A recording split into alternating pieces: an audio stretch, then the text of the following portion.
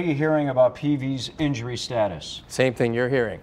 They've got to wait till tomorrow. They're going to take a look and find out just exactly what's going to happen with him. Quite obviously, when he was good, he was very good. But I think it's frustrating for Jake because he worked so hard to come back, came back early, looked good in spots.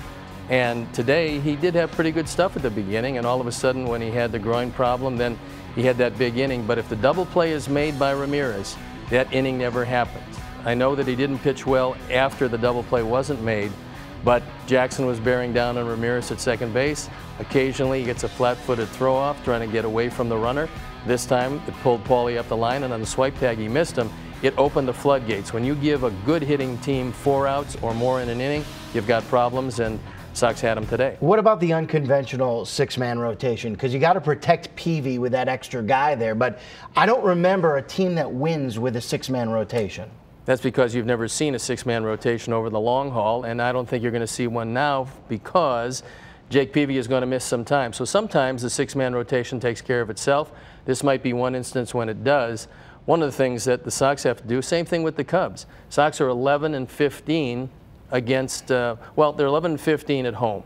That's not real good. And 2, they're 6-9 in their division. If you don't win against your division and you don't win at home, you're not going to be able to catch whoever it is in first place. I think Cleveland's coming back to the pack, and they're coming back quickly. They got swept by Texas. I don't think they have the pitching to sustain, but the Tiger team's a pretty decent team, and that's a team that you're going to have to catch, and I believe at the end, it's going to be the Sox and the Tigers. All right, Stoney, I know you put together your 3rd book, if I'm not mistaken. Yes. It's called Set in Stone, Your Game, My Way. What was the inspiration in writing book number 3? What I wanted to do was explain every position on the field, and I wanted to do it with a light touch. So there's a lot of information in there about every position, the front office, and my views on that. The dugout, my views on that.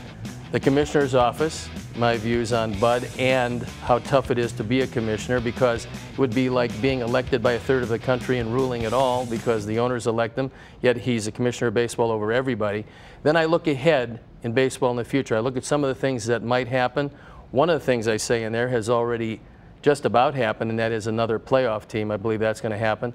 I talk also about an international draft. I think that's going to come about because it's not really fair to have the big revenue, big money teams consistently getting the stars from the Pacific Rim.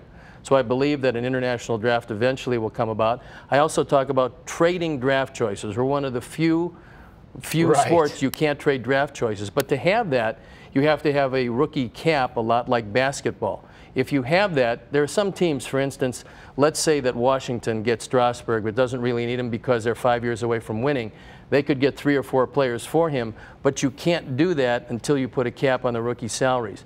So we'll have to see. Everything's on the table for the next collective bargaining agreement, and we'll have to see how the players and Bud work this out. But understand, no work stoppages for 16 years, and the commissioner's office is very proud of that. Stoney, where can someone find the book? Can they buy it on the internet? Can they buy it at a bookstore? Is it out?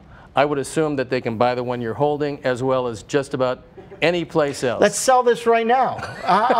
Do I hear $25 for Stoney's book? That's what I love about Sylvie. He's starting an auction here in the final word. I got some money here. Steve, always a pleasure. Thanks for coming on out. Thank you. Great knowledge. Love to see you. And you sold a book. Your first. Terrific. Your second one sold the best, did it not? You get a special discount. Give me another 10. Another 10? You can change for a 20? Steve Stone, nice enough to join us here on The Final Word.